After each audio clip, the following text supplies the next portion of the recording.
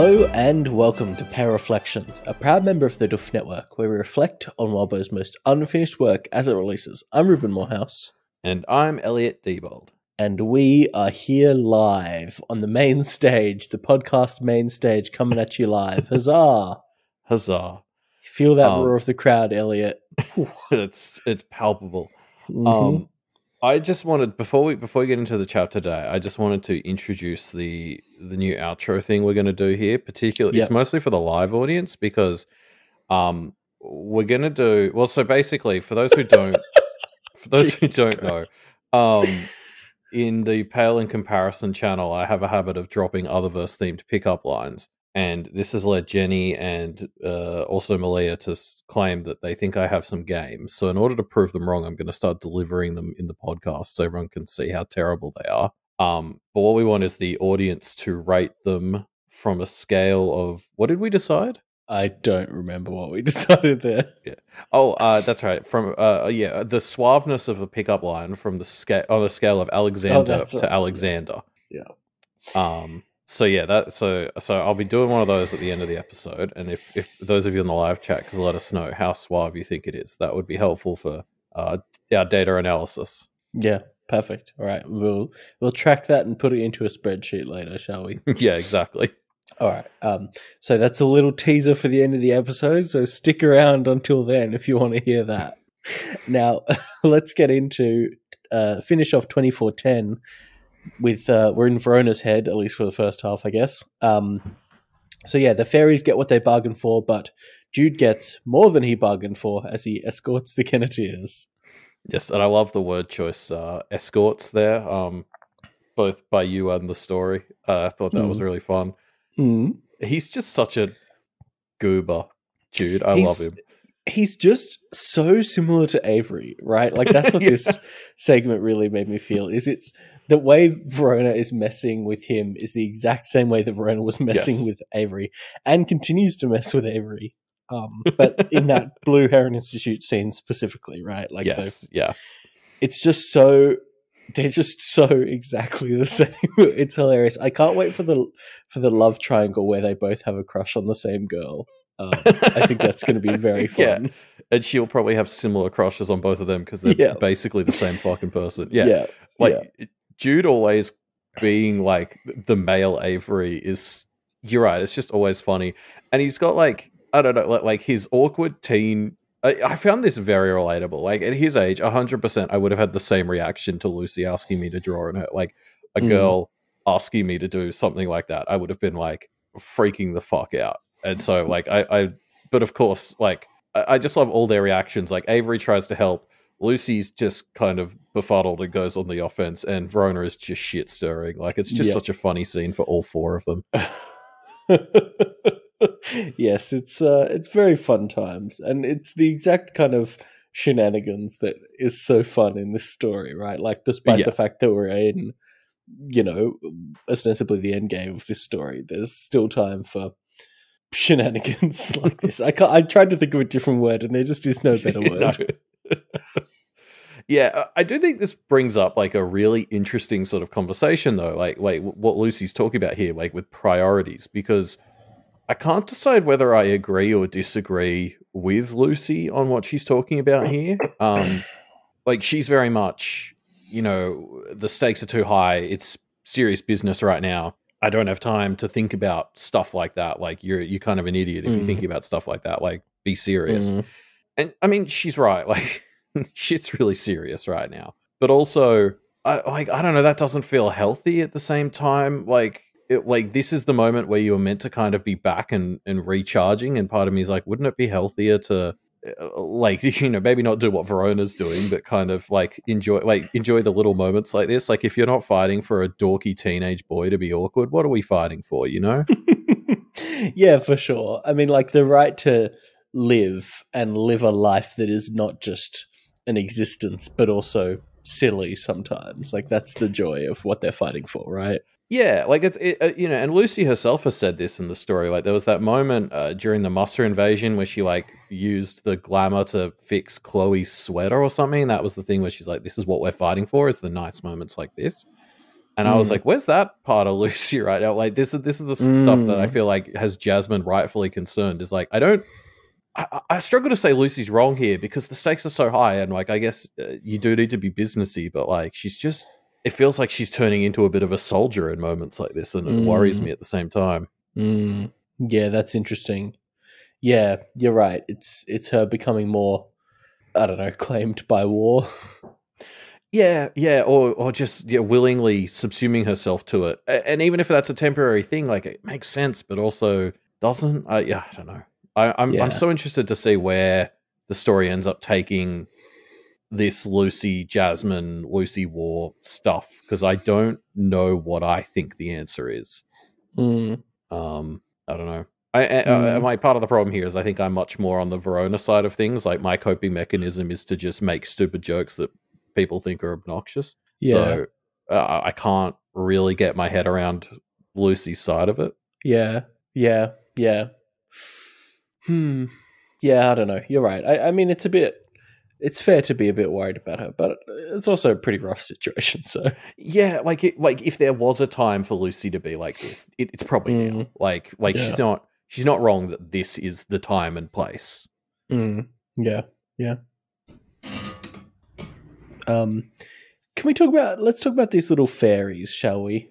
Because the text does explicitly compare them to like the low tier goblins like Pekka and Cherry, which I think is really accurate. I guess like they just mainly are picking up on vibes. And I guess it was just kind of funny to me to see how similar these goblins and fairies were, right? Like it's kind of silly, but they're almost identically vibed. Yeah, the more we see of fairies, the more it's like all the shit that the story's been telling us about how Fae and Goblin are the same shit kind of adds up. Like you could see Toadstool interacting with fairies must have been one of the first big clues he had, because like the way Verona plays the fairies here reminds me a lot of that famous chicken nugget scene from I think it was 2.6, like where Verona realized she could play the goblins off each other by not sharing out prizes and stuff. Anyway, here she realizes she can manipulate them because they thrive on like attention and games. So if she makes it like an attention giving competition, then there's like subtle differences. Like they're not the same thing, but they're so fucking similar. Like it's just different flavors of the same. Aziza did it in chat, has called it kindergarten core, and it's like it is the same. Yeah. It's just so fun. I don't know. It's also worth pointing out that this was brought to my attention in the live read. I was joking. All these fairies, you know how they're using like the measurement system, like a sprinkling versus a drop versus a dash. I was making a joke about that's how the imperial system sounds to those of us in the rest of the world. And apparently this is real imperial. They're all real imperial measurements. Like Wildbow didn't make these up. This is real. So I just thought that was a fun detail. Yeah, that's wild. But I guess the fairies using an archaic and strange, system of measurement that people might think is fake, but then they get to go, actually, no, it's real, is very fairy. I don't know. Yeah, well, and I don't know. I'm just amazed. Like, when a recipe apparently says add a dash of something, like apparently there's kind of a real measurement you could use for that. I just assumed a dash was like, just chuck some shit in that, is a dash. Like I didn't realize there was actually an amount that corresponded to. Yeah. It's pretty funny. But yeah, I don't know. If fairies really want to get into the game, like even drug dealers have switched to metric in the US, I'm pretty sure. So that's what they should get into. There's also an angle here. Like, okay, Verona and the girls, they're basically scamming these fairies too, right? Like Verona's making a big deal about how these temporary tattoos are really cool because they won't break like glamour. And it's like, I guess that's technically true, but like, unless they build temporary tattoos really differently in Canada, they're gonna fucking break in a couple of hours in different ways, right? Like it's they're kind of, and I mean, it's fairies, so it's probably fair game to like, they probably respect you more if you scam them a little bit. But I was like, I don't know, this feels like a scam. Yeah, I wonder how good temporary tattoos are nowadays. Like, Well, Walbo's But in I the mean, chat saying they're pretty good, so maybe I'm just wrong. yeah, I wonder how how long they last. How long can a good temporary tattoo last? I've just never had one that didn't like start peeling and cracking within like a couple of hours. Yeah, but these are the ones that I'm thinking of ones you get like in a packet of gum and are like, Yeah. shit. That, like cost 5 cents, you know what I mean? So yeah, so like I'm getting something saying temporary tattoos can last anywhere but like a week, 2 weeks ish.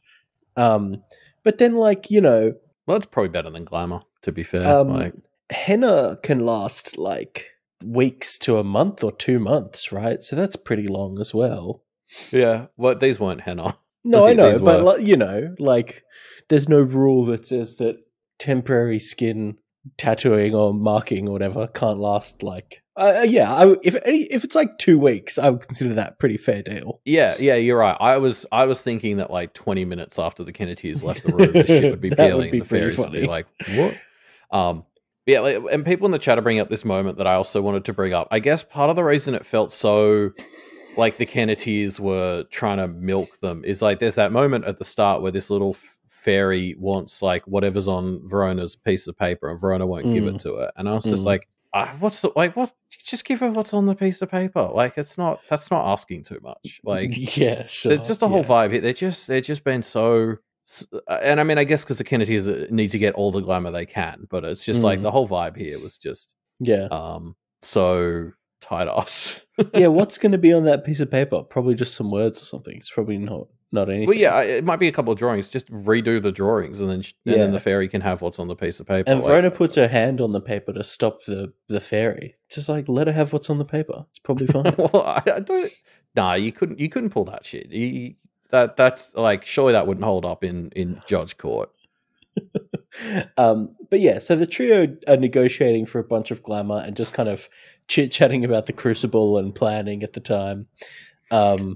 Yeah, and it's worth calling out. At the end of this, they get what they describe as less than half what they get from Mariska and Guillemette. And it's just like one of those reminders. I guess while I'm kind of raggy on them for maybe being tight asses here, we forget like the silver spoon they were awoken with in their mouth. Like I guess because they didn't appreciate it at the time either. But like the Kennedys got awoken with a really good deal, and it's like now that part of that's gone, we're really appreciating how good a deal it was because they have to work to get less than what they'd get for free before.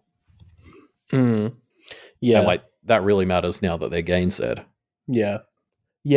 It's it is interesting, isn't it? I feel like we've had moments like this in the story. The like using up all their tools moments. You know what I mean?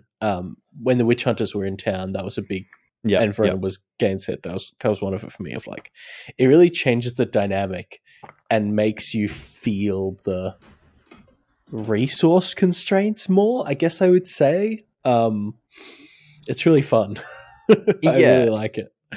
Yeah, we'll talk more, I think, later on in the chapter about how well this one's setting up the consequences of the gainsaying for the Kennedys. But this part of it is like this chapter opens with like, okay, so we're gainsaid, what are our like other tools? And it's them having to work and haggle to get like a shittier amount of glamour than they're even used to. Like, which sort of sets the stage for where they're at mentally with their supplies right now. Yeah. I also really like how the three of them kind of nut through their own thoughts on the Crucible. Like, Yeah. I think they kind of explain the question I had last week about why Charles wants people to have to walk through like thousands of years of history. Like, it hadn't occurred to me, but it really does make sense if you're building like the Crucible on the assumption that one person needs to be brilliant enough to build the perfect system and see all the angles. I guess it makes sense that you'd need them to have lived a long enough time to have had all these diverse experiences. Like, if we're working off the assumption that Charles's plan is good, which is admittedly a hell of an assumption, like I see that logic now as to why you would need people to live a long time and experience all these systems, because it's Charles's shitty way of getting them more angles. Like, he's not letting them live lives as others and stuff, which I would argue is an important step of that. Like, let them be a little goblin for a bit and stuff. But I can see where his logic is now, and I didn't get that before the Kennedys spelt it out. Yeah. I do think it's a bad plan. because Oh yeah.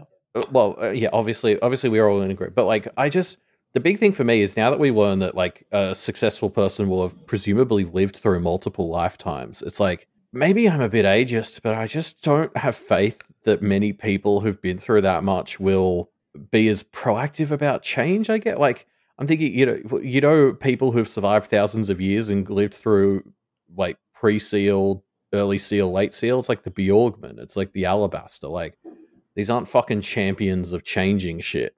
Mm. Yeah, I don't know. It's a bad plan. I guess we can just say it's a bad plan. Having said that, there is a quote here where when they're talking about the Crucible, Jude says that his family would probably think Avery's a shoo-in for the Crucible, right? Which I think is a really funny point because, like, if anyone's going to solve a world-altering ritual, it would be Avery. Like that is so classic.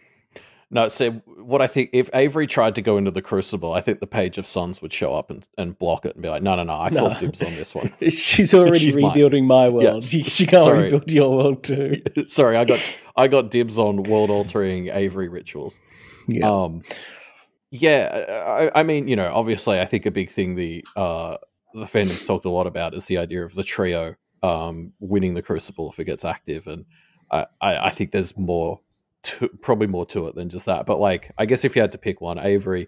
I don't know, because if it's Charles's Crucible, I feel like it's going to be mean, and like Avery sucks at that side of it. Like, I actually don't know that Avery would be a shoo-in, because I feel like Charles's version is going to require you to do some fucked up shit, and I think like Lucy would maybe be the best suited for that part, or Verona perhaps. I don't know. Yeah, who knows? Yeah, Avery does have her wolf mask. That's a good point. Yeah. Anyway, it's all moot because the Page of Suns has dibs. Yeah.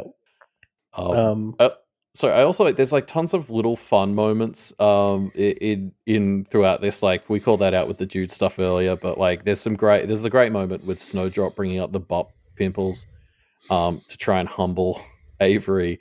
And I love the moment where Lucy is kind of like, it's your fault for taking goblin adjacent familiar. And Avery's like, she wasn't that goblin adjacent when I took her. And I'm so glad Verona was there to call out what a bad argument that is, because it's like, oh, so I'm sorry, so being your familiar made her more goblin adjacent is what you're saying. Like, that's a shit argument.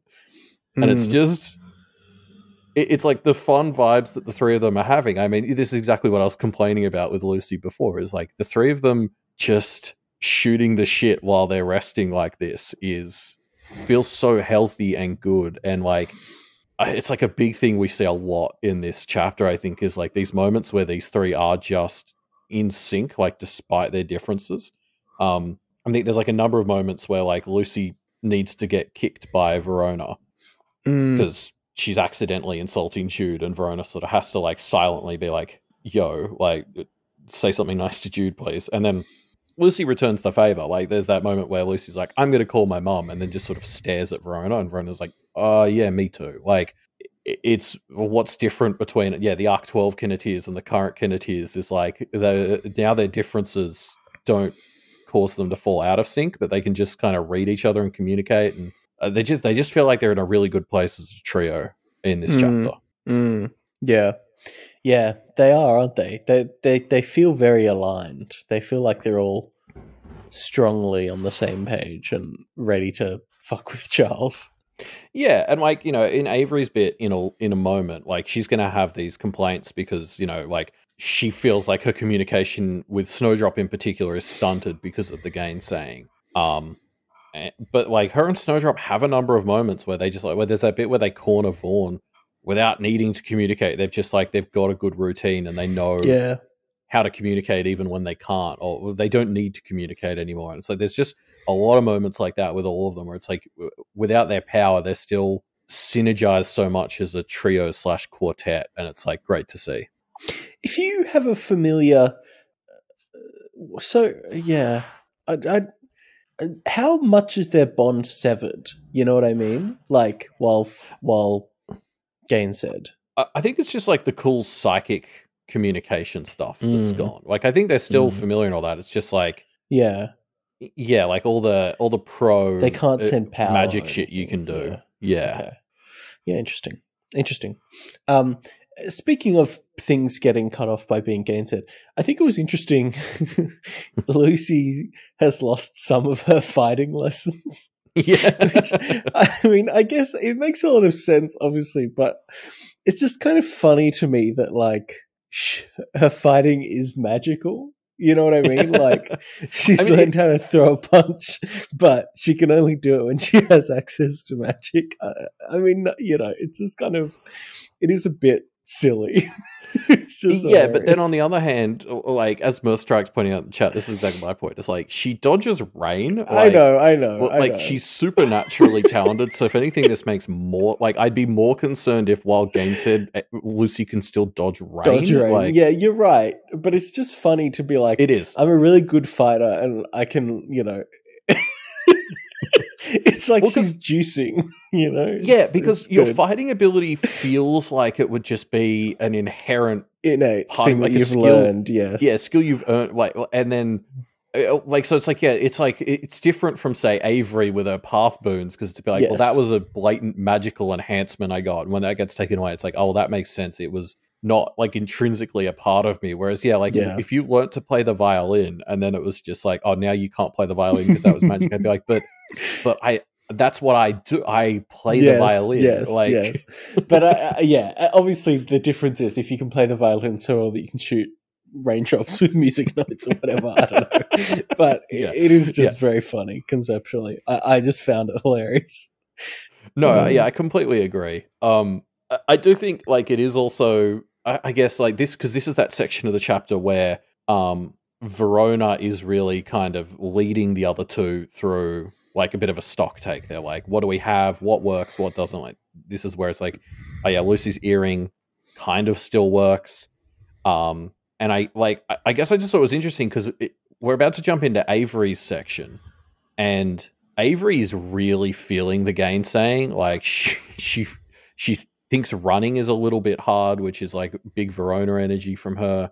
Her feet get hurt when she does 30-foot jumps. Like it's fundamentally changing how she operates as a practitioner that she's gainsaid. And you don't really feel that at all for Verona in this section. And hers was less combat oriented, but it just feels like a bit of a thing. Like, I guess Verona is going to thrive more when gainsaid because she is this like jack of all trades practitioner. So she doesn't rely on any tool, I guess, including her own inherent magical ability. Yeah.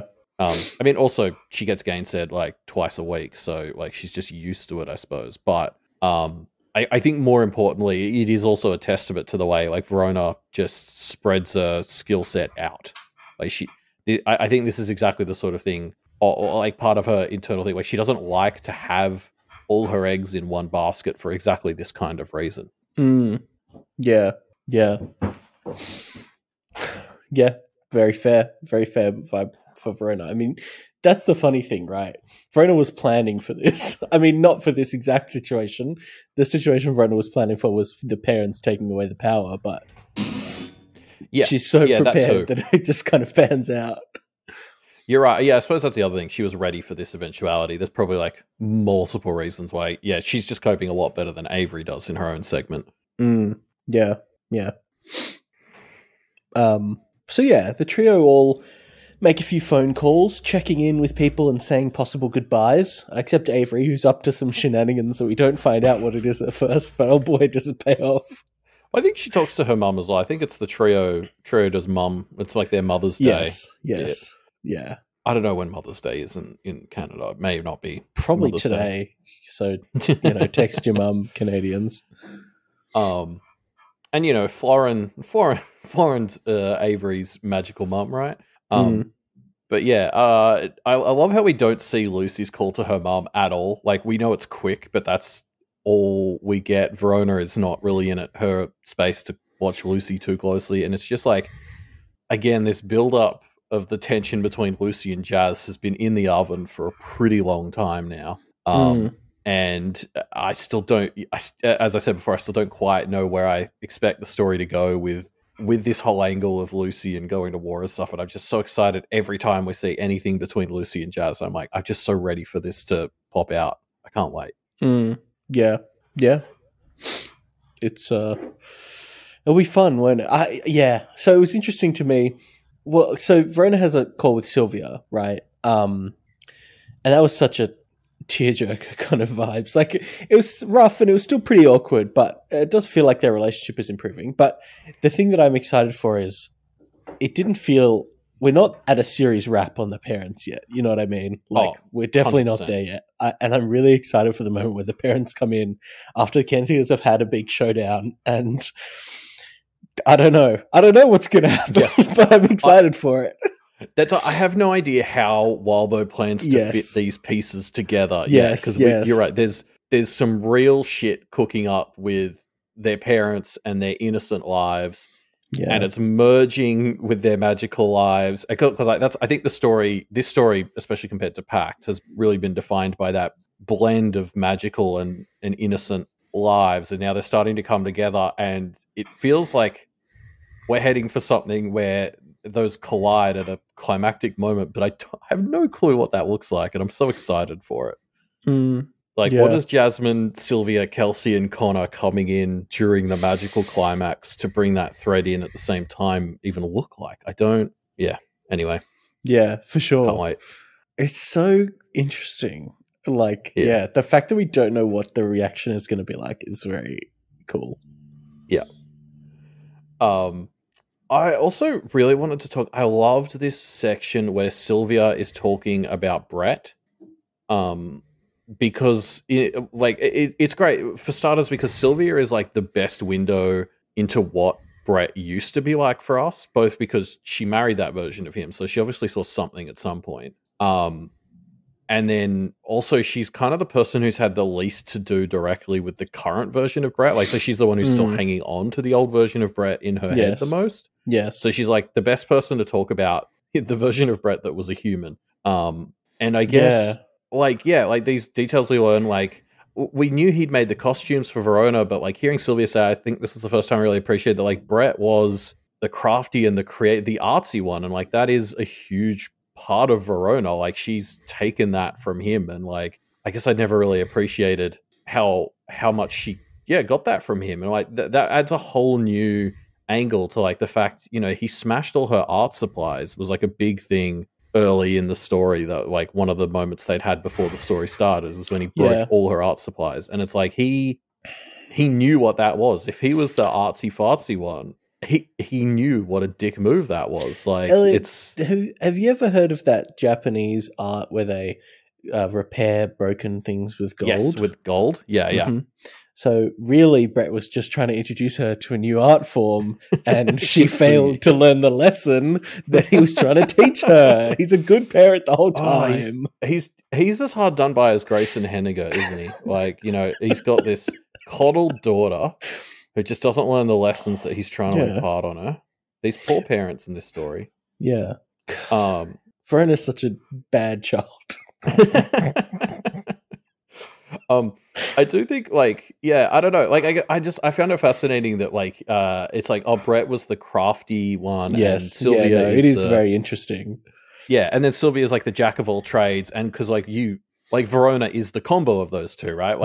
This is the thing we've talked about a lot with the parents or the awareness is how much you see them in the Kenneteers, and Verona is seemingly just the combination of the best aspects of both of her parents, right down to the eventually leaving Brett part. And I don't know. I just thought that was really cool because I guess it's so easy.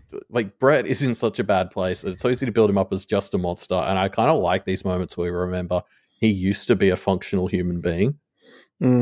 Yeah. I mean, obviously there had to have been a reason that Sylvia fell in love with him originally. Yeah. Right. And that person feels so far away from the Brett that we've seen through Verona's eyes. Exactly. It's interesting to know this is who he was, I guess. The guilt that Sylvia has for doing this to him, I also think is really fascinating because it's there's maybe a little bit of truth to that feeling.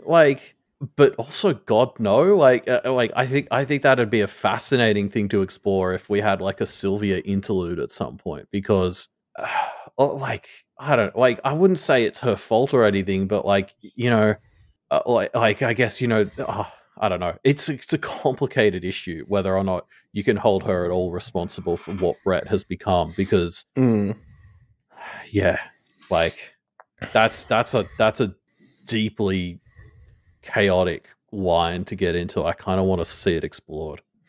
Yeah, well, I mean, I don't think holding Sylvia responsible is correct, because nobody's responsible, but Brett is who Brett is. But yeah, and like again, what I tend to come back to a lot is it's like Kenneth Above's fault, really, because it's like Sylvia was clearly aromantic or something, and she largely seems to have married Brett out of like a sense of, well, that's just what I'm meant to do. And so like it's like the closest thing, I guess, to saying like if you wanted to blame Sylvia, what you'd argue is that like it was kind of unfair to do the whole going through with marriage thing and let Brett fall in love with her or whatever when that wasn't what you wanted. But then it's not fair to blame Sylvia for that, because it's like she didn't know that was an option. Yeah. I'm Island Press points out, she also cheated on him. So there's like, I don't know, there's like this smidgen of truth that I think... Yeah. Like the guilt she has, I can see why that's a kernel that sits with her and like can't really be dismissed. And I think that'd be... Yeah, I don't know. I find that really interesting. Yeah, it's a complex situation. Yeah. For sure. Yeah. Also, just so speaking of aromanticism, and I know I'm like poking a hot stove by bringing this up again, but there are a few moments where Verona is like, she thinks of Anselm and she's like heartbroken, essentially. And I feel like that's a really important part of like representing Verona as like an aromantic character or whatever, because it's like she's not heartbroken in that she lost like a boyfriend, but it's like she lost a friend. And I guess like aromanticism doesn't mean she's a robot, right? Like she still liked him as a person, and like they were having a lot of fun hanging out together. So it's like I think it's really cool that it's like we're still getting to see that side of I guess what her relationships or lack thereof like look like. I think that's probably really important to the good representation of like an aromantic relationship. Yeah, I think so. But yeah, so the trio heads back to the battlefield and they pull out a few key innocents and aware to use in some upcoming scuffles. Yeah, well, including George, who quickly becomes a bit of a standout for the chapter, I think. Yeah, George, he's just so here for it, which is very funny. It's very fun that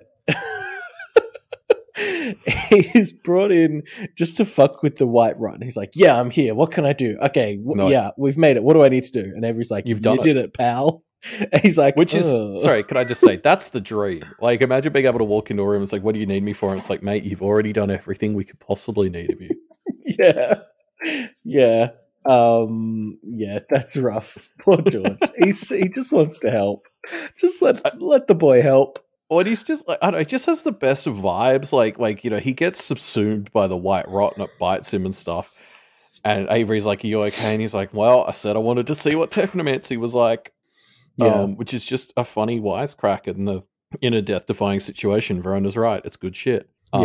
He also, he has another moment that I was just thinking of and it slipped from my mind. But yeah, I don't know, he's just absolutely on fire. I love that he was a girl in the Horn. That wasn't the one I was thinking of, but like all the stories from the Horn are great.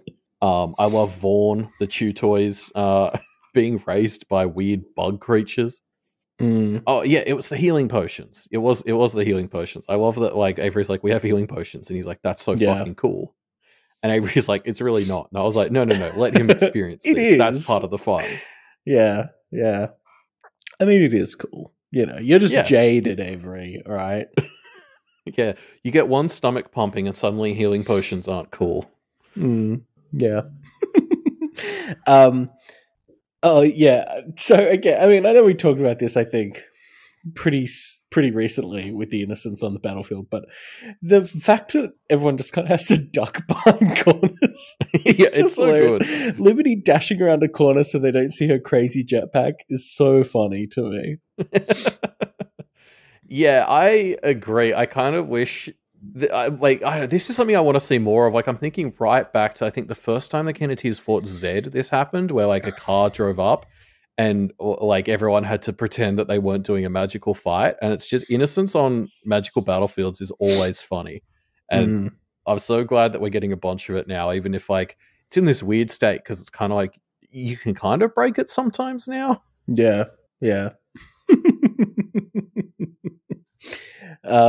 But yeah, so the white rot kind of springs a trap and starts to take over the cabin, engulfing Zed and George and everybody. And this is one of those moments where things just go from 0 to 60, which is great. I'm glad we're finally getting to see this thing in action. I feel like this is the one Lord we've been hearing about the whole time we've been hearing about the Lords, and we've never really understood what it looks like. So it's like, yeah, we're finally getting to see the white rot. I'm excited. I love it. Yeah. S tier. Yeah. It is good. The top tier moment where it reads George's search history. His defense is, it was a meme, and then it says your memes suck, which is hilarious. And again, George taking another W here, because of all the things you could have in your search history, this is really not that bad, right? Yeah. And if we think back to a similar moment when the wolf absolutely savaged, was it Peter Garrick? I can't remember which Garrick it was, but they're all the same. It was that was an absolute savagery by the wolf. Whereas this is like, if this is the worst the white rot can do, it's actually not that bad. If the white rot got onto my internet search history at that age, it could have hit me way harder. Good times. And this is the thing. The thing about George in this chapter is, I feel like George must. I don't know if he's intentionally acting as some sort of audience surrogate or something, but I just kept agreeing with George on everything. Like, because there's a bit, we talked about how he was a girl in his horn or whatever, and he was like, "Oh, I wish I'd like used it to try some stuff." And some of the others call this out as gross, but I was there, and I'm like, maybe I'm just gross. But I was like, I mean, that just does seem like an interesting experiment to undertake. I think George is right. Like, if you had the opportunity to experience how the other half lives, you should take it. Like, anyway, I'm team George in this chapter. He's great. Yeah, George is, absolutely doing great stuff in this chapter. Yeah. I love, now that we're seeing the white rot, I think like I'm starting to kind of get it as a thing, because like the thing with all technomancy is that like it merges actual technology with what like lay people think technology is, right? And so it's like technomancy isn't about how technology works, but it's about how non-tech people think technology works. And so we've had things like the dropped call, which always like have a technological angle to stuff, but they're almost also like a pun. Like the dropped call literally drops bodies on you and that sort of thing. And like the white rot here, it's like this viral toxic ooze. And so of course the technomancy thing on a technological viral ooze is also like shitty Twitter put downs. Like it feels like a shitty forum thread, all the stuff it's saying. Like that is, socially speaking, that is the viral toxic ooze of the internet, is all the kind of comments that the white rot makes about people and gets in your head and stuff. Like I love that. Yeah. It is good. Yeah. And Zed's almost outdoing it though. Like I love how he's got an antiviral syringe that becomes a vaccine, and it like his syringe, instead of a needle in the end, has like a fucking one of those old mouse port thing. Like that's so fucking stupid. I love it. That's not what antivirus is. That's not what. Like, there's no such thing as a technological vaccine. But it's like, yes, there is. How dare you say that? Of course there is. Like technomancy just takes metaphors from other things and like jams it into technology and says this metaphor works here now, and I love it. Well, but that's like what technology is a lot, right? Like it is just metaphors of random things that then get kind of like extracted out in hilarious ways. Like it's so technology. Yeah, but like technomancy, obviously like, not ignores... to this extent, but still. Sure. But that's what I mean. I guess that's what I love about technomancy is it doesn't rely at all on technology. In fact, I think one of the first things Wildbow taught us about technomancy is that specifically having an understanding of technology is a disadvantage to understanding technomancy, because you don't want to actually understand technology. You want to understand how people who don't understand technology, and that's so fun because it lets them bring in all these other metaphor, like use the concept of antivirus and like twist it into something that's more useful, even though that's not how technology works. Yeah. Like the big red button is such a great example of it. Like, yeah, technomancers, we all just have a big red button that makes all technology stop. Because that's what big red buttons do. The movies have taught us this. Yeah. Sorry, before we move on from this section, I just also want to call out a little snowdrop moment where Avery saves the day by basically letting innocents into the room. And one of them asks what happened here, and Snowdrop replies, nothing. Everything happened here. Yeah, what did she say in her head? What is the opposite of nothing? Because everything is like, that can't be what she said. But like, this is one of those little Snowdrop moments where I'm like, she's so overpowered. It's great that they had her to say that here, but yeah, like what? I wonder what that sounded like from Snowdrop's point of view. Yeah. Yeah, everything. I think everything happened here. I can see that. Anyway. Well, people in the chat are saying maybe she said like so much or whatever, but I would have thought the opposite of that would be like, oh, not much. Like, so which little. would have been a funnier response. No, the opposite of nothing is everything. Snowdrop is saying everything happened here. Yeah, I guess. Also, sorry, can we talk about whatever is going on with Verona and Gillette here? Because they seem to have swapped places or something. Gillette seems to be rocking Verona's mask. And then Gillette rubs her palm later. So, like, I feel like the obvious read for what's going on here is that Gillette and Verona have swapped places because Verona's pulling shenanigans, because that sounds like Verona. And, of course, Verona and Gillette's big trick would be using each other as duplicates, because that's what they are. Like, that's some fucking Marissa tier. Well, yeah, it's the exact... It's like, what was her name? The fairy that Marissa subbed out with? Phinia. Yeah, it's the Phinia strat, right? Yeah. Charles is going to come in, he's going to gainsay Verona and be like, oh, you're gainsaid for this thing. And Gillette is going to be like, you fuck, you just gainsaid yourself. Surely Charles could see through it, though. I mean, surely, but we'll see. I had a big brain thought. I was really actually hoping, my thought during the live read was that they'd gotten Florin to do a spell that had swapped their names. So this was really Verona, but now everyone calls her Gillette, and then similarly Gillette is Gillette, but everyone calls her Verona. And I don't think that's what it is anymore, but I just want to put it out there that I thought that would be a really fun plan. Yeah. Interesting. Anyway, so I don't know. You're right. Something's going on. We'll see. Because I guess Verona has said that she's doing the Avery role. Like, they're all switching roles for a bit, which, of course, as we know, always goes well for them. And if Verona is doing the Avery role, she's meant to be coming in from the flanks. So I guess it makes sense that her way of doing that when she's not really a runner is to make everyone think she's in the middle of things, but not be. Yeah. So can't wait to see. Can't wait to see what Verona and Gillette are up to. Yeah. We will. We'll see. Leave your predictions on what they're up to in the show notes, I guess. But yeah, so next Helen shows up and we get the Helen showdown. Helen is kind of holding them all back, but there's some traps that Helen pops, and whoops, there she goes. Oh, it's so good. This moment was great. The Florin reveal, I'm so glad they weren't just using Florin as a fucking mediator when he clearly lived for that shit. Yeah. This is great Florin usage. Yes, it's so satisfying. Florin has really been, other than his Halloween party, Florin has been the thing that is like, so hyped up. The most hyped up in the story. So getting him to finally make his play here is very good.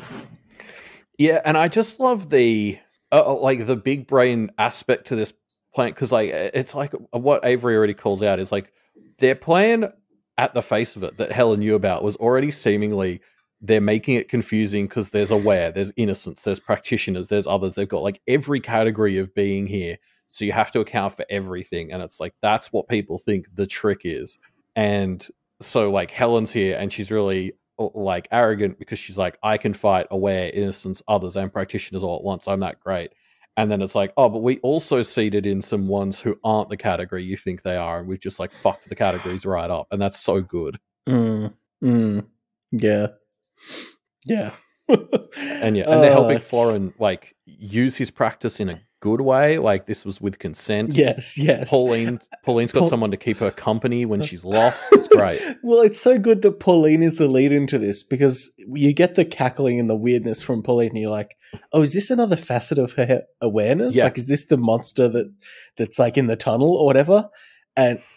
And then you're kind of like, oh, have they kind of found a way to tap into that? Oh, that's cool. And then it keeps going and you're like, oh no, it's so much worse. It's so much more awesome. It's great. It's so satisfying. Yeah. And, you know, you love to see it happen to someone like Helen. Yeah. Yeah, so do you think Helen's... How gone is Helen, do you think? Well, my understanding is that people make it back from Pauline's thing relatively quickly, so... Yes. She'll be back. It's just presumably the hope is after we've dealt with Charles, in which case she's going to come back and just get absolutely stomped on by everyone else. Yeah. Interesting. But don't worry, Helen's not the only one who's been dealt with because Leonard also is here and also gets caught by an unexpected trap. Sheridan's awakened and is just as tricksy as Avery. The bit like Avery helps out here, and we just have to call out her fucking 30-foot drop so that she can say coup de face. I'm in my head. I'm picturing her saying coup de face. By the way, just because she's gotten it wrong. I just want her to have gotten it wrong in that way. But wait, and they talk about like, I don't understand how she got it wrong because it's not coup de grace, right? It's coup de grace. Is how you pronounce it. So it doesn't rhyme with face. Right, but then it doesn't rhyme with ass either. I guess it's closer. Okay. Yeah. I would have said coup. Yeah, okay. Yeah. Okay, I'm getting it now. Yeah. But I'm catching up. Coup de face or coup de face, which is still my head. So it'd have to be coup de grace or coup de farce. Yeah. Yeah. You got to put on like one of those like weird accents, yeah. Yeah. Anyway. It's good times.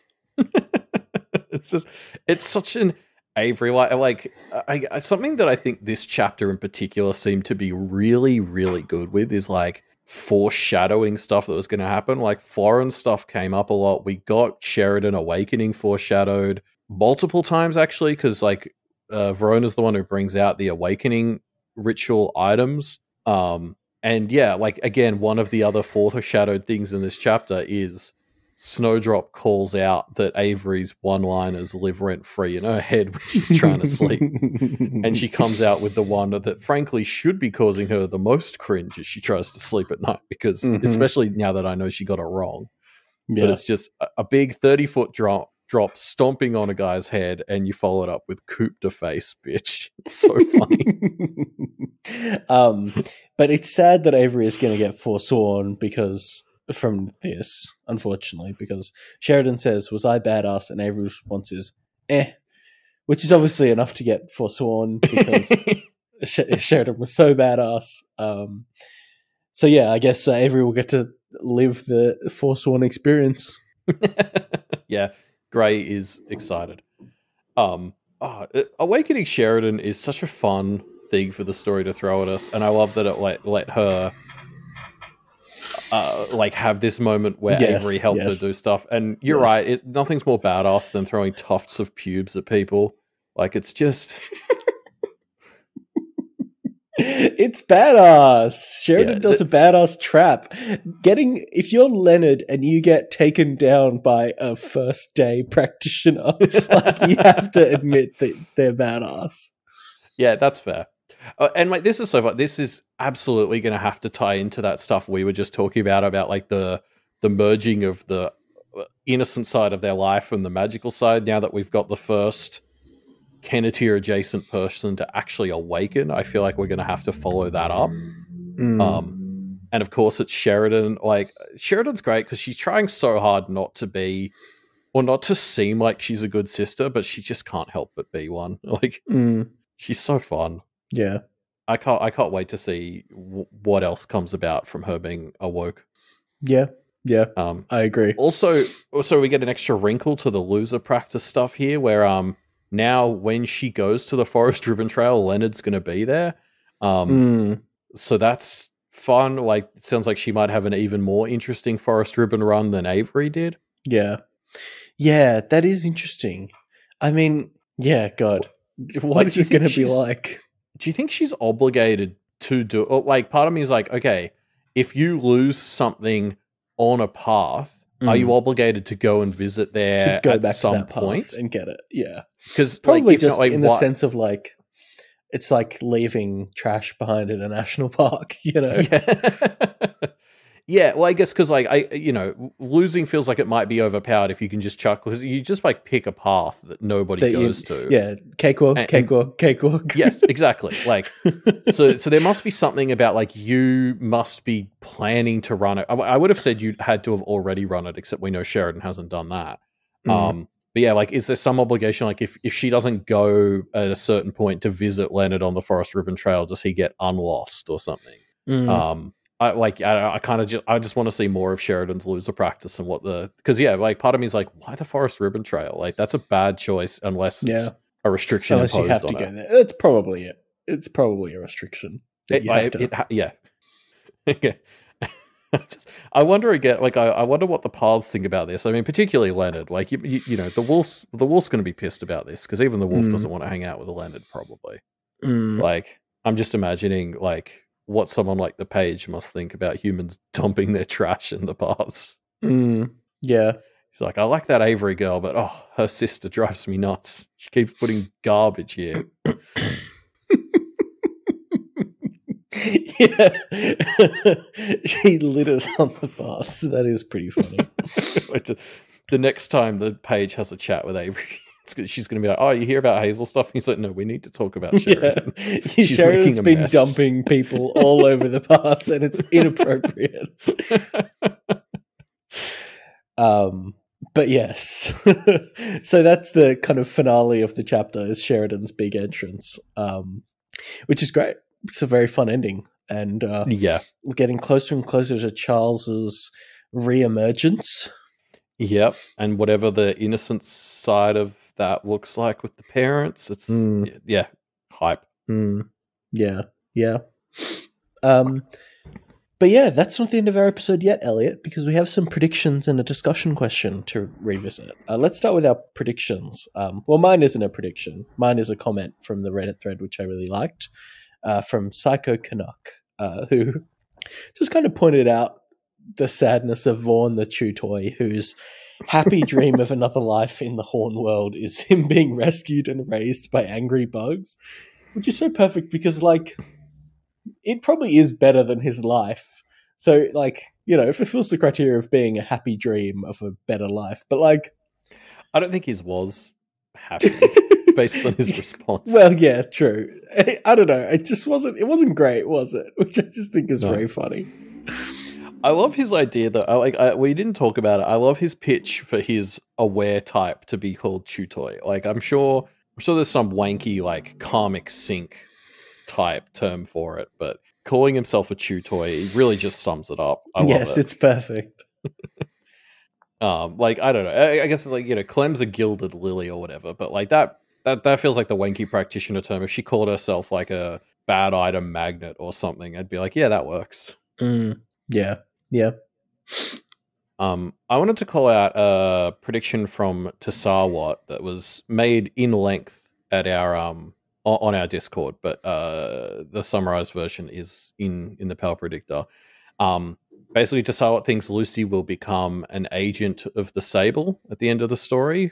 Basically, just being a bit of a guidance counselor sort of thing for him, like you know, offering this valuable viewpoint she has as like a different type of judge, but not as a judge, just as like, I guess, an advisor he turns to, Tassawa specifically mentions Lucy being one of his agents. So yeah, just like complimenting him not as another judge, but as one of his agents.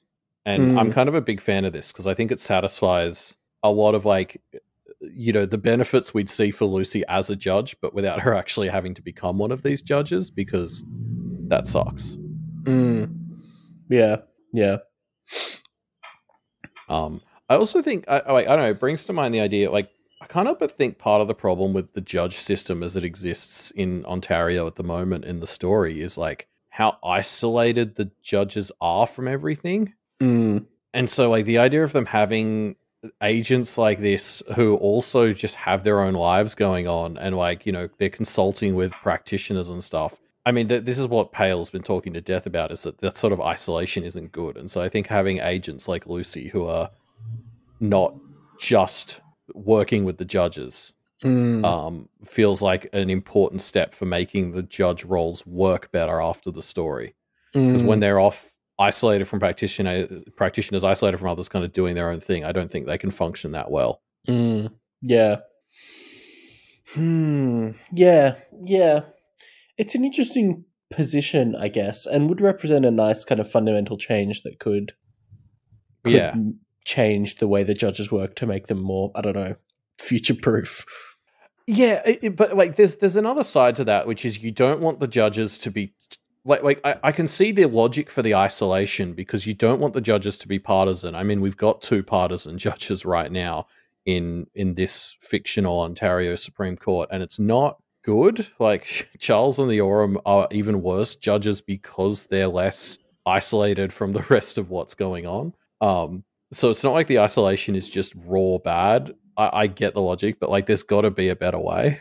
Yeah. Like, I think counting on isolation is as bad a call as letting someone like Charles do what he's doing to it. Yeah, I think so.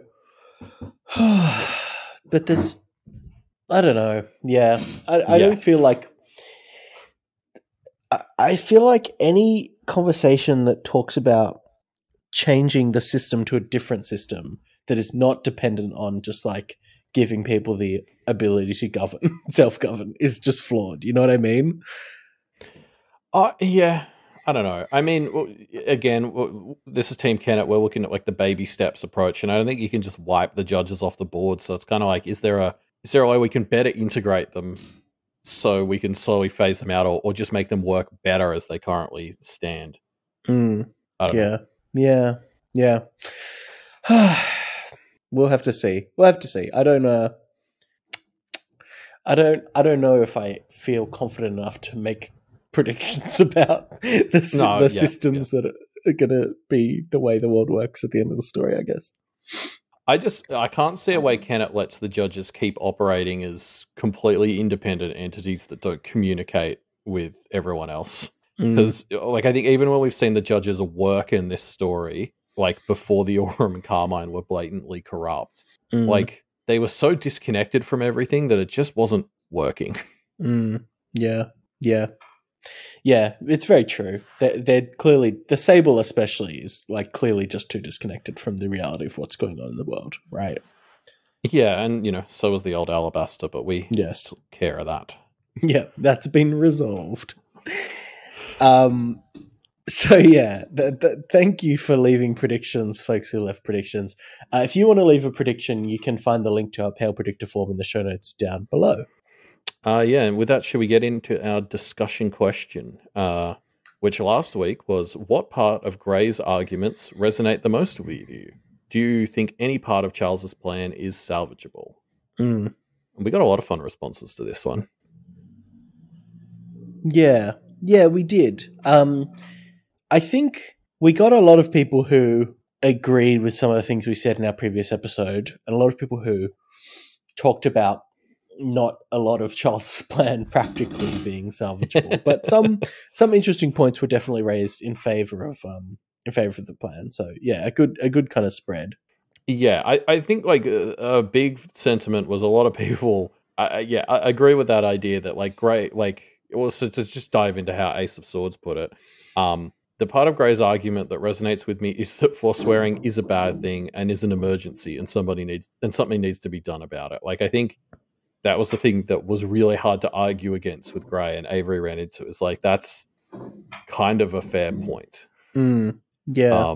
Ace of Sword just brings up that, like, what's happening with Gray and stuff is that they don't realize that, like, Charles has kind of moved the goalposts a bit there. Like, his plan is now talking about taking centuries anyway. So, like, is it that much? Like, is it that much quicker? Is it that much better than the Kennedys' plan? Like, is a good question at this point, actually.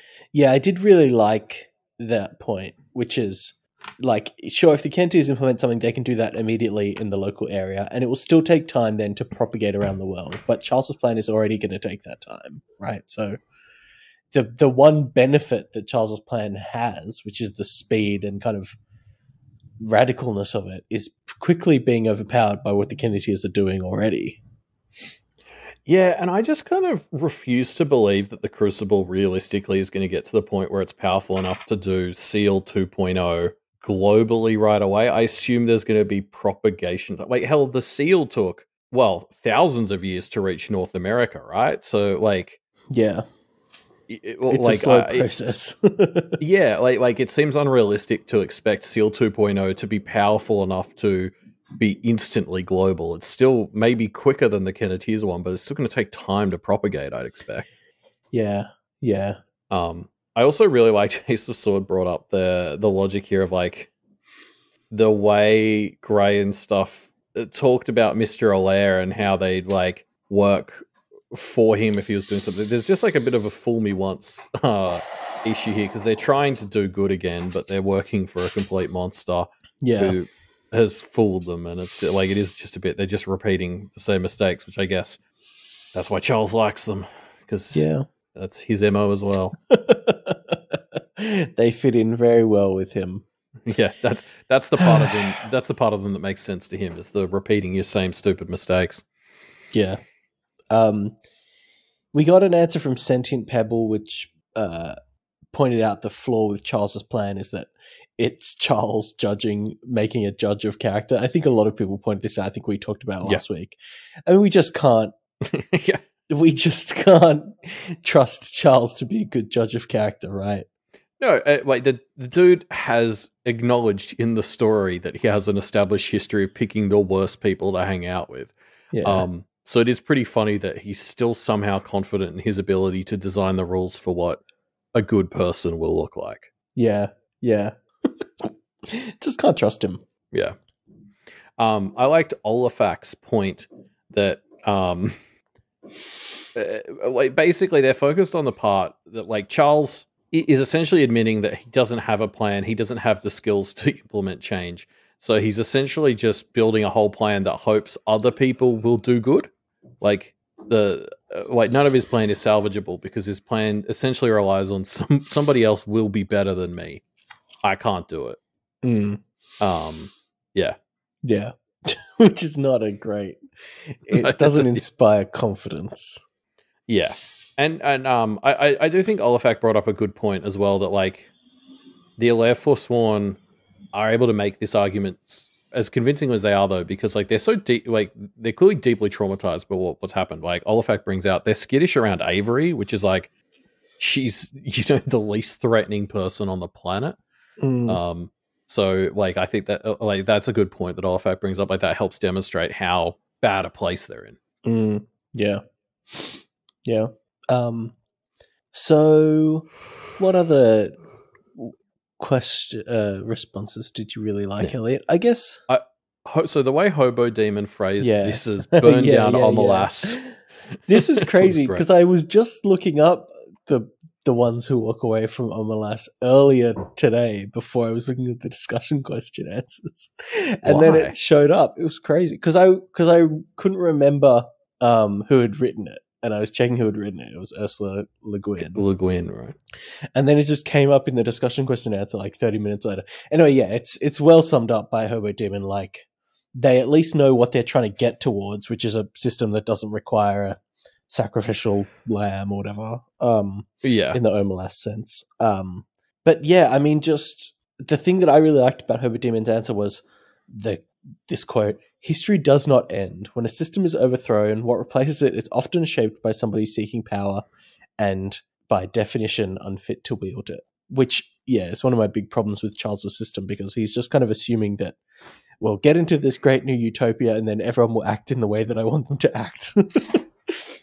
Yeah, like, the issue I have with Charles's idea here is, like, I guess this is the thing, like, the new system is always going to inherit philosophies from the old system. Like, you can't just go back to scratch and design a new civilization from first principles. And we know that's true because the Crucible is going to send you into post-seal times as part of the test. It wants you to understand that post the seal sucks. But that still means that, like, you're coming out of it, like, the successful applicant is coming out of it with the like, that as a model for a shape of society. So, like, you're still not building a new system from scratch because you're heavily being influenced by the existing system right now. And, like, it's almost like Kennett is just more open about that.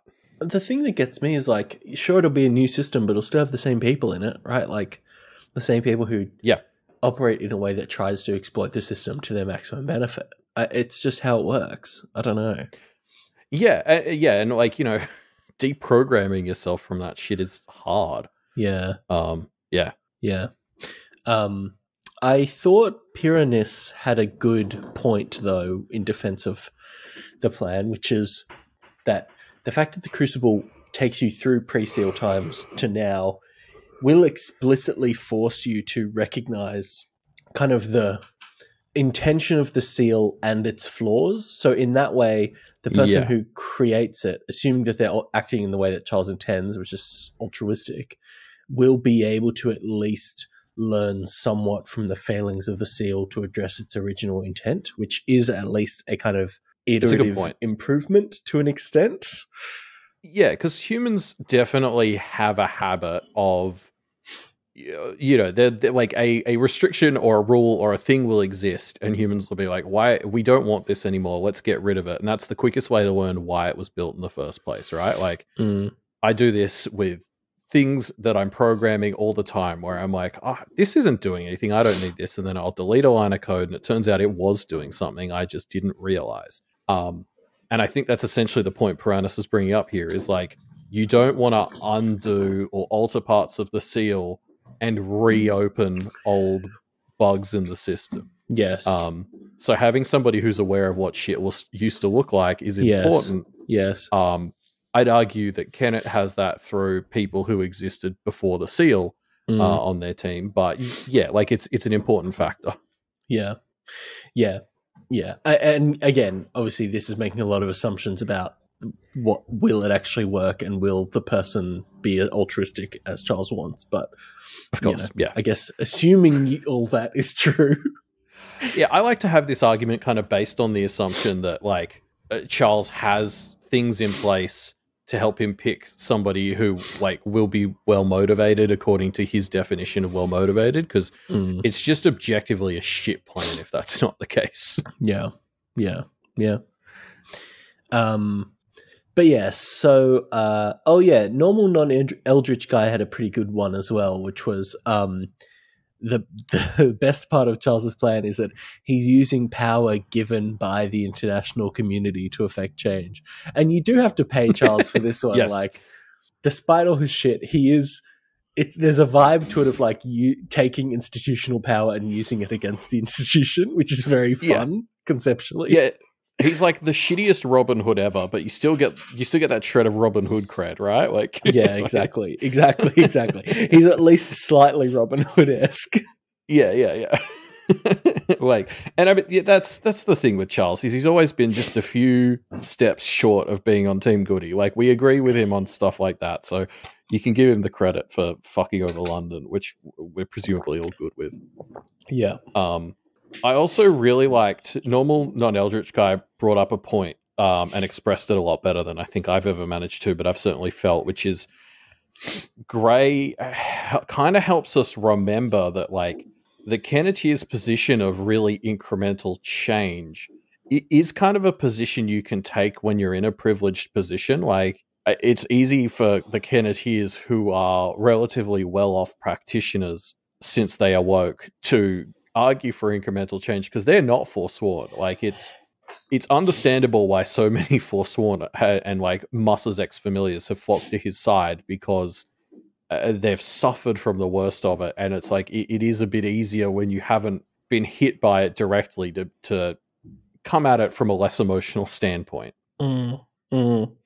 And so I'm easily impressed. You say things like, in the trio's defense, their incremental change is fast as fuck. They've done this in less than a year. They would not be where they are right now if Charles hadn't done shit. Like, I think it's true. we need to cop that. Is like, in the world where they won Arc 13, Musa is still around. Like, their incremental change was going to be a lot slower. They're kind of piggybacking off the shit Charles has been tearing up. And Charles that's not has ideal, ripped up a lot of stuff already that has made opportunities for change. And that's good to an extent, but also pretty bad to an extent. Yeah, exactly. Like this is the worst thing. I remember we talked about this like in Arc 14, is it's going to kind of suck that whatever Ontario looks like at the end of this story, if it's anywhere remotely good, Charles is unfortunately due some credit for that, for the wrong reasons, but you can't avoid the fact that he destabilized things enough that the Kenneteers could do what they did. Yeah. Which, sucks, but is what it is. Yeah. What we had propaganda pagodas I wanted to call out, which it was a long and pretty intricate response, but I've essentially just boiled it down to propaganda pagoda thinks Charles is too focused on there being like a simple strategy, like a rule, like Charles is convinced there's a thing we did wrong, and if we do a thing differently, then we can solve all the problems. And it's a thing that people do in real life all the time. Humans like to try and believe the problems without nuance are the ones that we can fix relatively easily. So of course we kind of hope ourselves into thinking big problems can be like that too. And this is like what Charles is doing to himself, is he's too determined to view this as a problem that has a fix. And like, so basically all propaganda pagoda sees as salvageable from this plan are like, there's little granules, like the idea, like Charles's big ticket things, like get rid of forswearing, like just the stuff we already agreed with him on is really all that's salvageable. But like propaganda pagoda believes his core strategy is just too misguided to really be functional at all. Yeah, I mean that is it, right? Yeah, I don't disagree with this answer at all. Yeah. Another takedown of Charles that I liked is Tisawat's, which was Tisawat said, the part that stood out to me really was, it can't be static because morality changes over time. And yeah, again, like I think we talked about this last episode, the seal probably was a pretty decent plan back in that before time, but just not anymore. Yeah, and that's where like the seal is a metaphor for like the US Constitution comes in, because it's like you see the shit with the Second Amendment.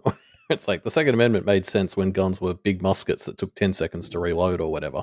But now that you've got machine guns, like the environment has changed, and the Constitution needs to be amended again to keep up.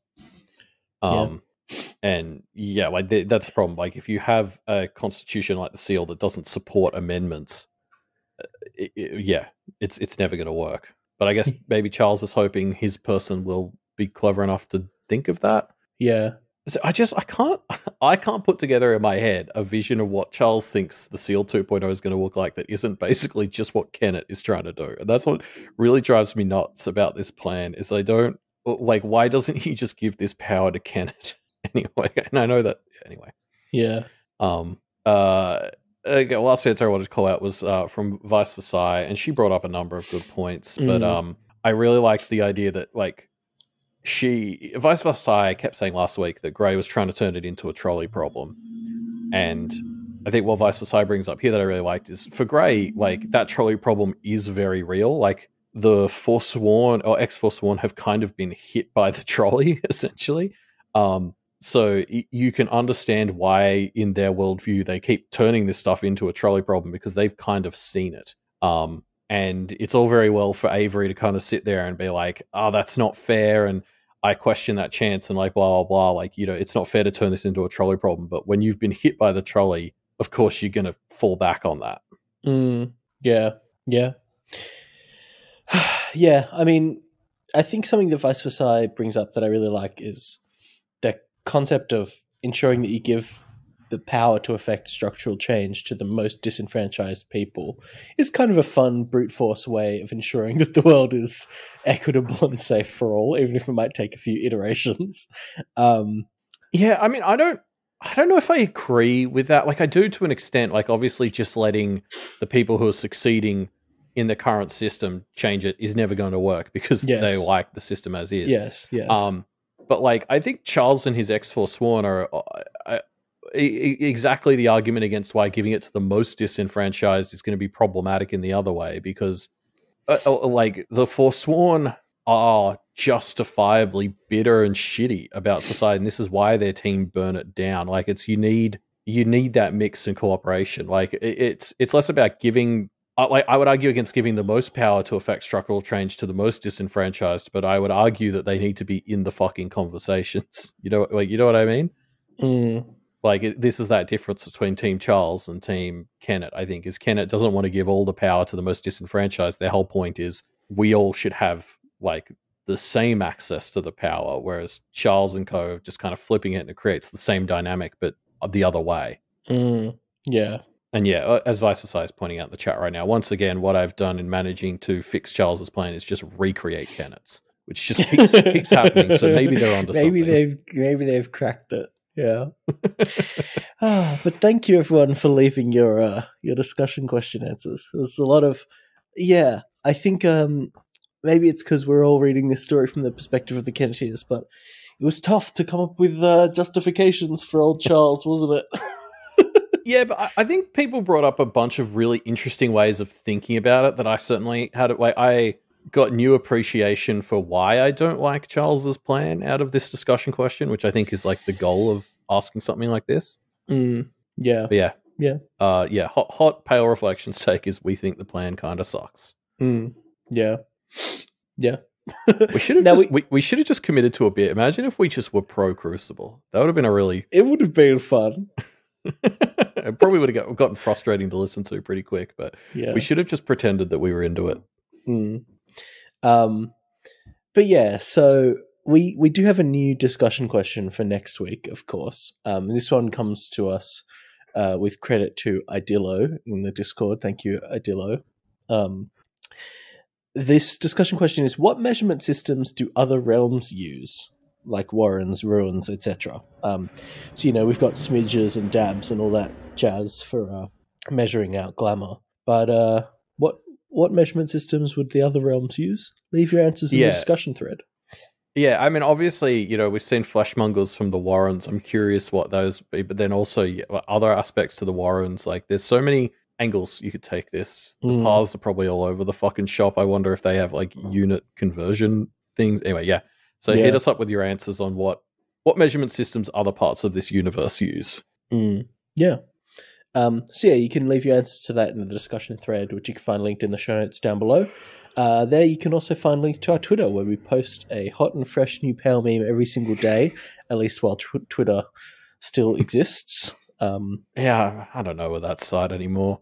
Yeah. But a site that is far more reliable and cool is doofmedia.com. That's where you can find out all the stuff about shows on the Doof Media Network. Gosh, I think they're finally doing it on Kingslingers right now, so it's a great time to go check out Kingslingers. Yeah, fucking great. Good one, Ruben. Thanks. I hate you. They're doing it on Kingslingers? Oh, that show is a lot more explicit than I thought. Yeah. That's where the Doof adult content is. Yeah. Yeah, it's called Doof After Dark for a reason, Elliot. Oh, Jesus Christ. What were we talking about? Oh, yeah. If you want to support the Doof Media Network, become a patron. Go to patreon.com/Doof Media and you can get all kinds of bonus content and extra things, or just support us for the sake of supporting us. That's good too. Yep, and don't forget to stop by Wildbow's Patreon as well, patreon.com/Wildbow. And even if you're already Patreoning him, consider increasing it. Go from a dash to a smidgen. Or, hit him up with a whole gill of your money. Yeah. Cool. Oh, it's time for my pickup Here we go, Elliot. Yeah. Okay. Hey, baby, if I pretended to be an other, do you think you and I could get familiar?